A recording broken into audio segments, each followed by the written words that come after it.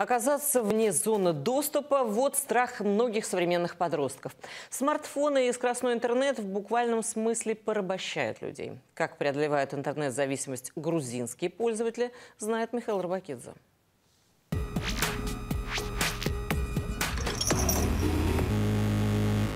Посидеть на свежем воздухе, пообщаться и оторваться от всемирной паутины. В этом тбилисском парке интернета не было и нет, несмотря на то, что находится он в самом центре грузинской столицы. Наверное, поэтому здесь не увидишь в руках у горожан никаких гаджетов.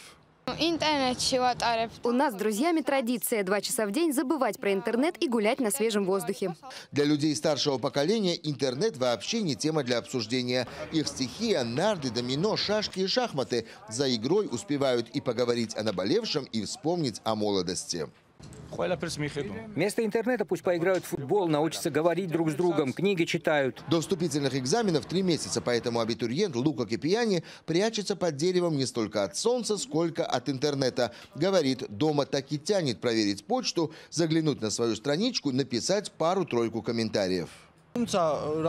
Представьте, занимаюсь, скажем, математикой, решу одну задачку, потом говорю себе, давай 5 минут отдохну и войду в сеть. Смотрю на часы, и уже к педагогу идти пора. Прошло 2 часа. И такое было не раз. Поэтому, когда хорошая погода, я прихожу сюда и занимаюсь.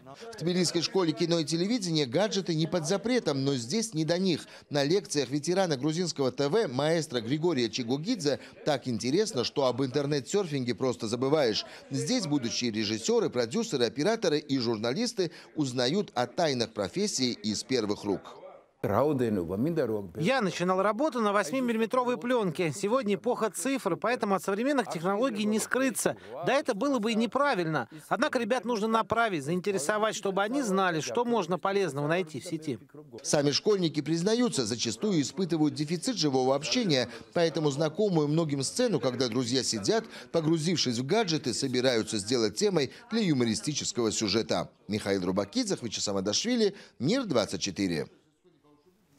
В Грузии набирают популярность зеленые туры – путешествия в горные регионы, где отсутствует не только интернет, но и мобильная связь.